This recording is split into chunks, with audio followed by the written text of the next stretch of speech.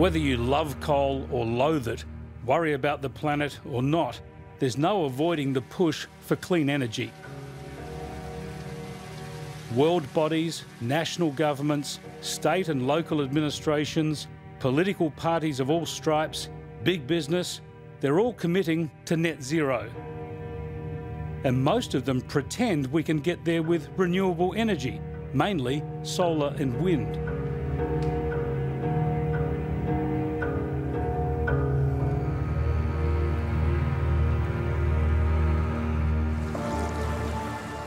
We believe in net zero emissions here at the City of Newcastle. We can do this with different energy sources like renewables, offshore wind, hydrogen power. We don't need nuclear. But increasingly, other environmental campaigners insist this is just not possible.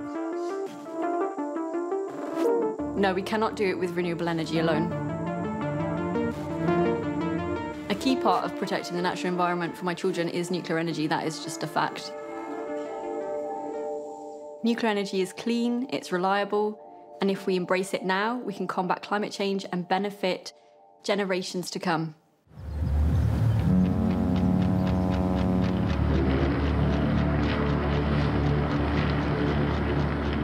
Newcastle in New South Wales is the world's largest coal exporting port. So in the energy debate, it's ground zero. There's been a real dearth of leadership in terms of policy in dealing with climate change, in dealing with the net zero emission targets. And what you have seen is local government fill that gap. And the City of Newcastle has been a leader in that field. Nuatali Nelms is with the Labor Party. As the Coal City's mayor, she promotes Newcastle's green credentials.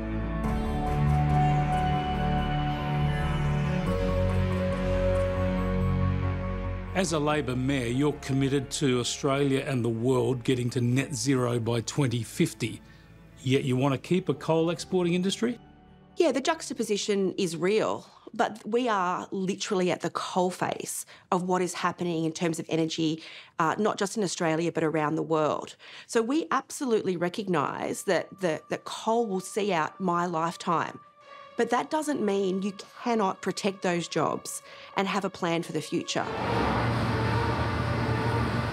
But how does Australia or the world get to net zero by 2050 with all that coal going out of the port? So everyone, I think, needs to take responsibility for their own actions. And we have our own net zero emissions targets by 2030 for our own operations here at the City of Newcastle.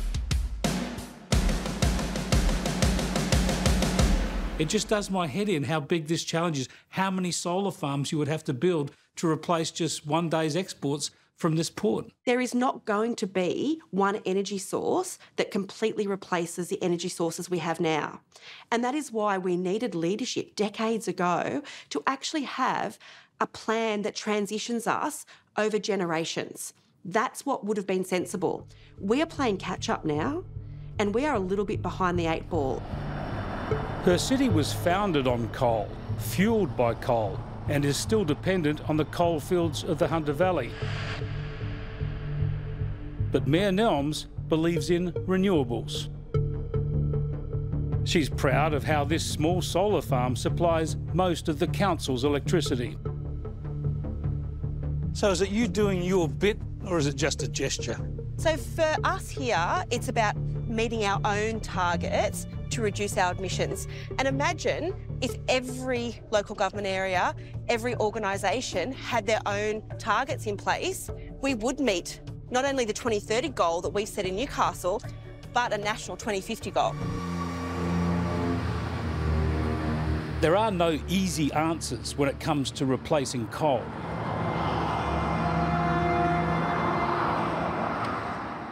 Coal trains supply this port 24/7.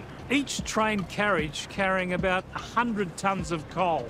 Thousands of ships export about 400 million tonnes of Australian coal every year to China, Japan, South Korea, where it's used to make steel and generate electricity. That's enough coal to produce double Australia's annual greenhouse gas emissions, or enough to largely power 3 countries the size of Australia. Replacing that amount of energy is a massive challenge.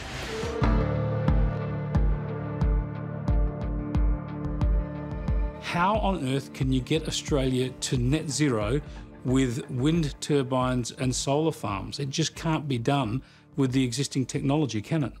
Well, you tap into the hydrogen as a fuel source, and you also have to tap into all the other fuel sources as well. Except nuclear. I do not support nuclear. But why not nuclear? Because of the risk reward. You have to look at the short-term benefits do not, I see, outweigh the long-term risks.